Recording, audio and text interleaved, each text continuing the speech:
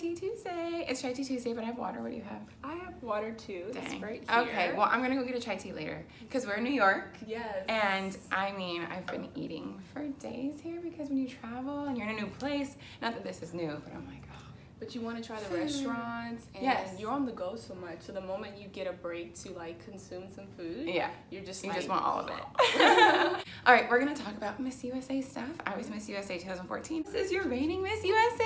Ta-da-ta-da. Weather changing. Yes, Kára McCullough. Yes. Yes. Okay, and she has been Miss USA for almost an entire year. When were you crowned? May 15th. Okay, and talk about like life as Miss USA, things you learn after the fact, the sisterhood, all of that. Right. So I feel like when I was Miss USA, by the end of the year, I was finally like, okay, now I know how to be Miss USA. Hold on, can I do it over again? Like, what's your experience in that like kind of world? I think that was the same mindset I had graduating college, playing basketball, like being a scientist in the government, like it transposes across everything. So I think oftentimes like when we first get into this role, it's new. We don't know what to expect, and you know, luckily for someone like Nia and Deshaun and Olivia Jordan, I feel like we're really close as friends. We are.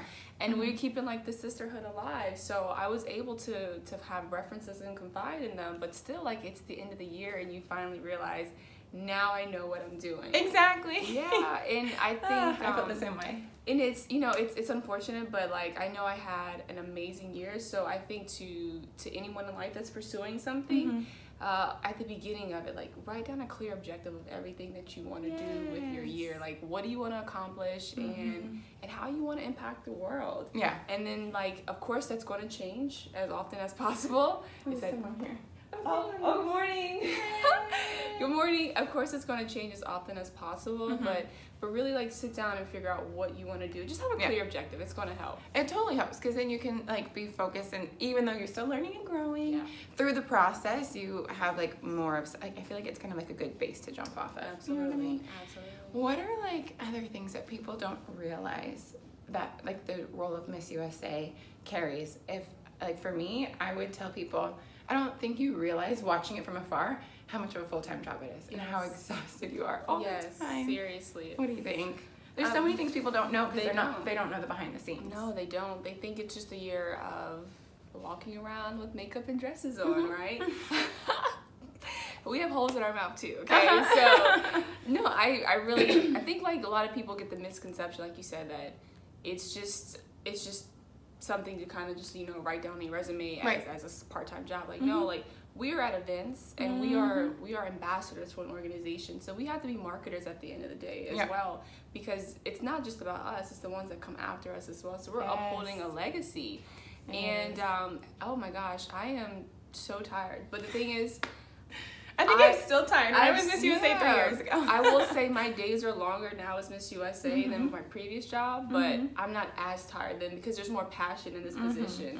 So the fatigue definitely comes from me staying up all night, like contacting people, looking at Instagram and all those ugly comments y'all like to leave. Oh, we ain't got time for that. No, it's true. It happens. And honestly, and that's another thing. Like, there's so much pressure, and I can be completely honest right now to say that before Miss Universe, I kind of lost myself. It can happen. You know, I looked at the comments on Instagram and, oh, she's not sexy enough. She can't be Miss Universe. She's not even worthy of Miss USA. Everybody has an opinion. It's so annoying. And even at 26, I allowed something like that to alter my viewpoint as something that I wanted to pursue in life. Yeah. So at Miss Universe, I kind of felt like I lost myself. And I think that's another thing that people don't realize, that oh, we have these titles, we're the most confident people in the world. Oh, people always think that. But we do listen to our, you know, the people that follow us. I don't use the word term like fan, but we listen to the people that we know we want feedback from. Right. And it kind of goes to the head. So, like I said, to the next one as well, like just be strong in your foundation and your conviction. Like, be you. No one can tell you how to be you. Yeah, it's so true, because everybody has an opinion and everybody throws stuff your way and they say, you should do this. Like, I don't even want to say this out loud, but because we all know I was Miss USA during Trump's time. So like, even like things like when he came out with his comments about Mexicans, everybody's like, you prove him wrong or right. I don't know, like give away your credit, like, you know, give up the crown, you show him who's boss. And I'm like, you can't tell me what to do, first of all. Like, I don't know, just everybody has an opinion on everything. I mean, I grew up very just American, knowing like my German background and my Mexican background and all of that. But I have people say like, you don't represent our country, you Mexican. And I'm like, who are you? Right. You know, or people saying like, she's too wholesome or she's too sexy, like depending on an appearance. Like everybody has an opinion. You can't please everybody. So like you said, like just be true to yourself and like kind of how you said from the beginning, like write down your objectives while also like, if it helps, write down who you are and who you want to be and like stick to that. You know what I mean? Absolutely. That's good advice. I like it. Yeah, no, it's true. It's so true. It's unfortunate too. Yeah. And we kind of talked about being tired. We like hit that a little bit. Right. So like get tired all the time. Yeah. All the time. I would literally, I'm not even exaggerating, I was tired for like a year. I was like trying to catch up for like a year or two. I know what you mean. Yeah. Yep. So get ready. You might still be tired even when you're done. You're like, oh, I'm done. Yeah. Why am I still tired? Why am I still tired?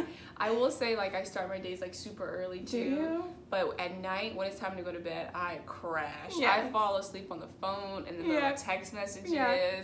But I wake up the next day and I'm like, let's go. Let's go. So you're a morning person.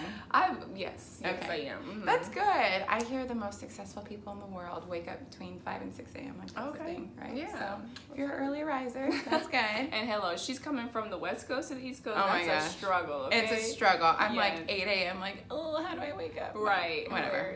It's fine. Another thing I learned was how to pack. Oh yeah. I did not know how to pack. Like, really? I used to pack so much crap that I didn't need. I would overpack, but I learned to compartmentalize everything. So I have like something just for like my undergarments, for my t-shirts, for my jeans. All my makeup fits in one like little travel bag. All my toiletries fit in one travel bag. Okay. Yeah. So travel, like best packing advice. Just like have every like, what is it? Yeah, you just put everything like, you can go to like Amazon and get these like, you know, separating bags in a sense. I have shoe bags. Oh, amazing. It helps too, especially when you're going to events rather than like getting like something extra to stuff your shoes into your purse. Right. You carry around this stylish shoe bag and nobody knows. Cool. Okay. Speaking of packing advice, something that I do, and it's a little bit out of laziness, but also like convenience, I take all my clothes on hangers. Like my hangers from home. It doesn't help with like space at all. But literally, I grab all my clothes on hangers, I put them in the suitcase, and then I get to my hotel and I pull it out and I hang it up. Very true. It's just like, you know. For the nice stuff. Yeah. Definitely do that. Yeah, I mean, I like my, you know, jeans and like casual t-shirt, but if I have dresses and I have outfits, I'm like, I'm just gonna hang them up. Yeah, and I will say, like, before this, I would never like unpack fully in a hotel. Now I take everything, stuff it in drawers. I'm like, this is my home. Even if it's 2 days, it's my home in 2 days. Exactly. You have to. I have a question for you. I haven't even seen your room, which was my room. It's kind of weird. Like, we're all like, oh, we've slept in the same bed. We had the same room. Bed's like different now. Oh, is it? Yeah. Okay, I'm going to have to go check it out. Something happened to it.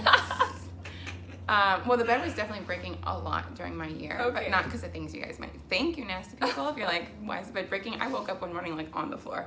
So one day I was like, you know what? I want to sleep on the opposite side of the bed today.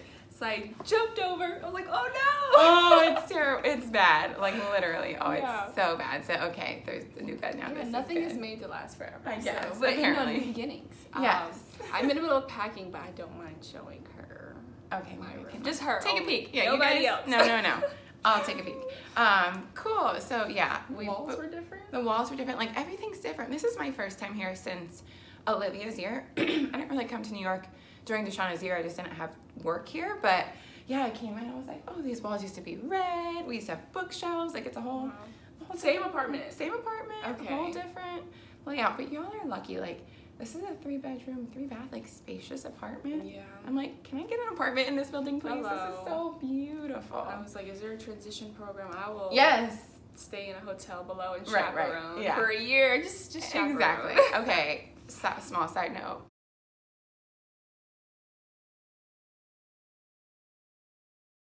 Any other final thoughts? I don't want to take up too much of your time. Yeah, no. Miss USA thoughts. Okay.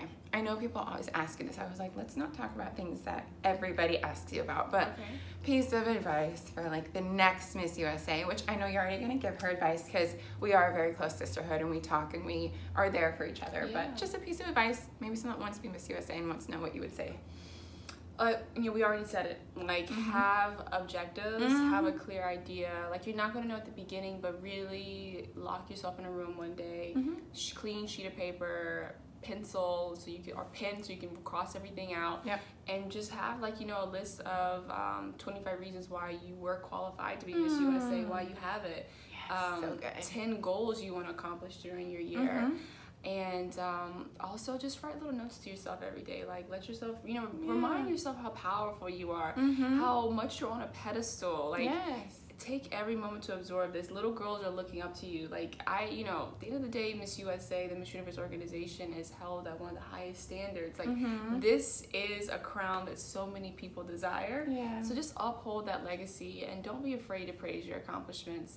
I've always been very, very coy when it came to talking about the things that I do in life or things I've accomplished. But people want to hear that. They want to know your story. They want to say, like, oh, you, my daughter looks up to you. You wear your hair curly. You're a scientist. You're, you know, you're into like music, movie productions and everything, and you do Chai Tea Tuesdays. Like, you inspire my daughter when she looks at your YouTube channel. Like, parents love that, and those are the ones that are investing in their children, because Whitney Houston always said it: the children are the future. So yes, it's so true, and it's so beautiful. Like, we've been at events together, like say in Mexico, and I remember seeing so many little girls at different times come up to Kára. And I want to just say, I think it's so beautiful to have girls of all different backgrounds and ethnicities, a cute little like Caucasian girl, a cute little black girl, like everybody looks up to her because you're such a good example. And I think that's so beautiful that you're someone that everyone can look up to and everybody can want to be like. So yay, okay, I think we're done. I'm like, I can't think there's anything else we should talk about, but we talked about a lot. If you want to watch Miss USA, Kára's giving up her crown so soon. So when and where is that? Do you know? Yeah, so May 21st on Fox, Shreveport, Bossier, Louisiana. We will have Nick and Vanessa Lachey hosting.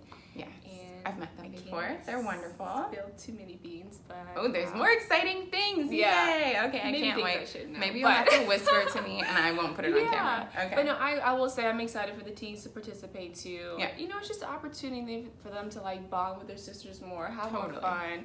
So I know a lot of people have negative things to say about it, but I think it's a good time for the teens to have it together with the misses. But go to MissUSA.com to find out the full details for the final show, which is going to be on May 21st on Fox. Okay, hold on, we have to cheers. Cheers. Oh, I have a very ugly cup. That's okay. Cheers. Cheers to Chai Tea Tuesdays. Even though we don't have Chai Tea today, it's okay. Bye, guys.